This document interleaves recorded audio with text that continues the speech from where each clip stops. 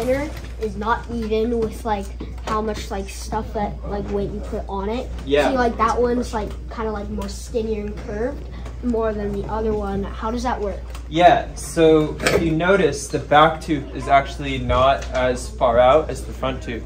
And the idea behind this is, let's say I took like a rotating disc, like a pulley, right? And I tried to spin it really quickly and then hit it against my hand.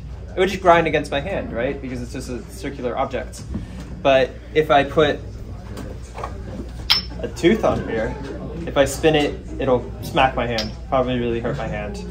We don't want to actually try that. But you kind of get the idea, right? That if you have a tooth on the outside, you know, it produces this grippy effect.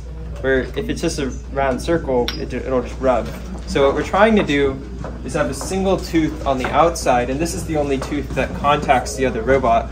And when we're driving towards another robot, you know, let's say they're right here, we're driving towards them, the rotation comes in, the robot comes actually a little further in, we're getting way more bite contact with the other robot because we have less teeth.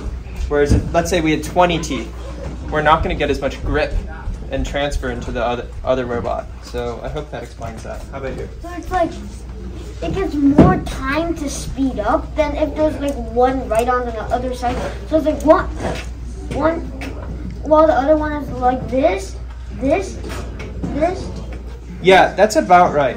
That like there's more time in between the actual impacts, so that way more bite actually hits. Like you want more contact between the tooth and your other robots, so you're actually transferring more energy into your opponent.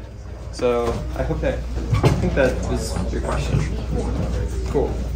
Question. So here, is there limits on the kind of materials or weights or power? So what are the rules like? So there's a weight limit, and that's pretty much it. So we'll use like aluminum here and really like heavily pocket it to make weight.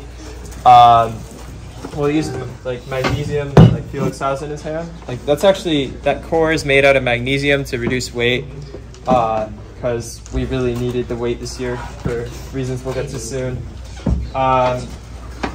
You know, most of the parts are aluminum, like a pulley like this would be aluminum. The weapon bar is actually steel. It's a hardened steel 4140. This shaft is titanium here. It's like anything that we could, you know, certain materials we'll use to like optimize the system. Titanium being one of them. And yeah, all of this is to reduce weight and still create a very serious robot.